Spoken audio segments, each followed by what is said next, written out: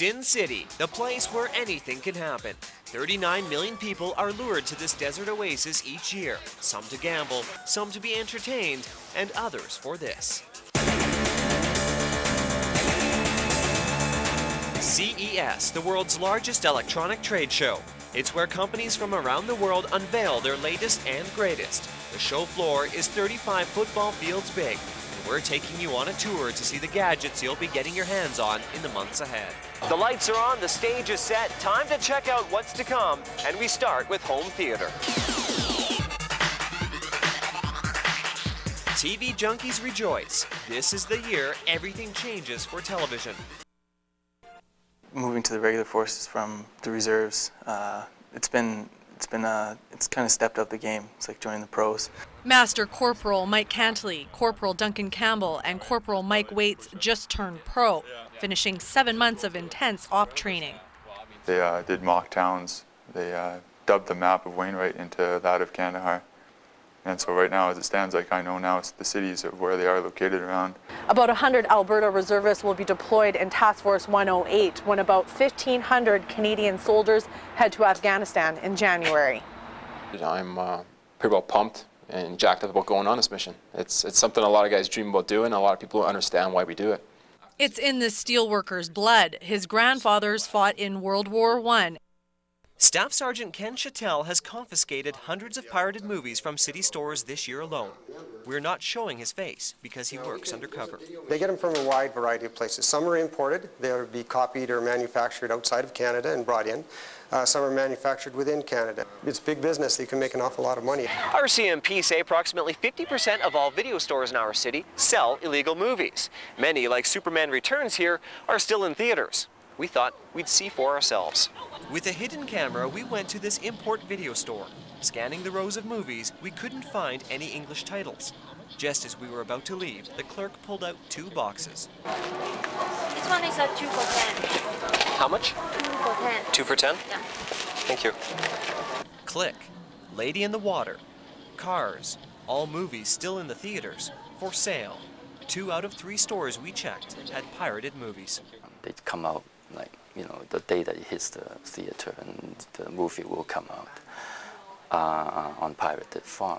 And that's something this store owner says he can't compete with. He's been in the movie business since the days of Betamax, but he says refusing to sell the cheaper pirated movies could cost him his business. It was my destiny, there's no doubt about it. When I went for my first ride, actually with Tom Wolfe, I knew then, actually, that this was what I was going to do.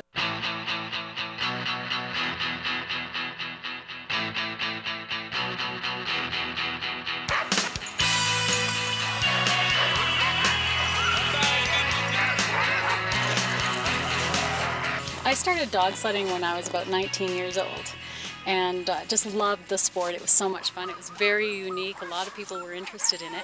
When I met my husband, the dog sledding was a great vehicle for us to share those things that we enjoyed together. The environment, the mountains, and the whole environment, just stunningly beautiful, and like to spend a lot of time in it. As it started, we had our friends, who are our first guests, that were interested in what we were doing. So we took them out dog sledding with us. And then they started bringing their friends, and then their friends, and their families. We brought our family into the environment as well. Good girl. Basically, everything you'll ever do is for the dogs, believe it or not. You have to make sure that the motors of the company are, you know, together, and they're fed and they're kept safe. Without these dogs, we don't have a job. Always take care of your dogs. Quiet, puppies! They're excited.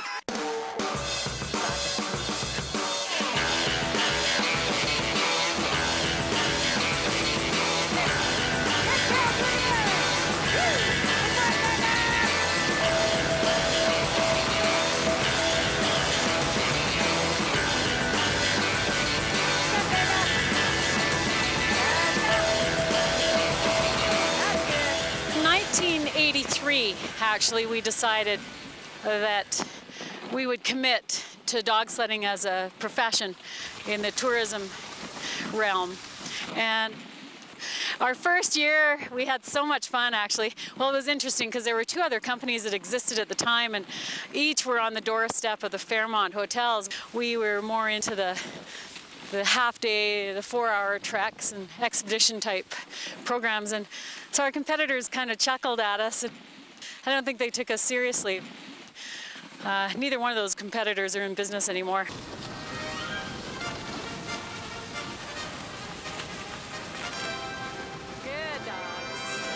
Our company, I think, has been successful because we're genuine and honest about what we're sharing with people. At least that's what I hear from the clients.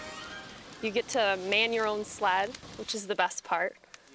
It's beautiful scenery out here. It's unbelievable with the sun out, and the guides are great, the dogs are beautiful.